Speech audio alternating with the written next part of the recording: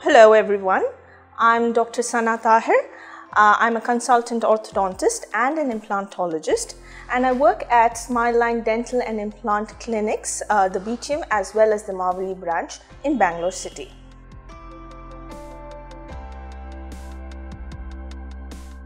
Oral cavity is like a window to the entire body. So when we look at the oral cavity, we try and assess the general health of the patient. Sometimes chronic conditions like gum diseases are related to heart disease.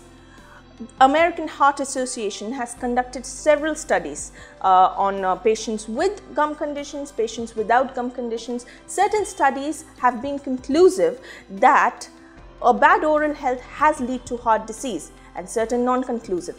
However, a long-standing dental problem, whether it is a gum problem or a tooth problem, if not corrected in time, might lead to other systemic problems. It is not a definitive yes, but it can lead. So good oral hygiene, a good overall oral health is essential for the entire health of the body and mind.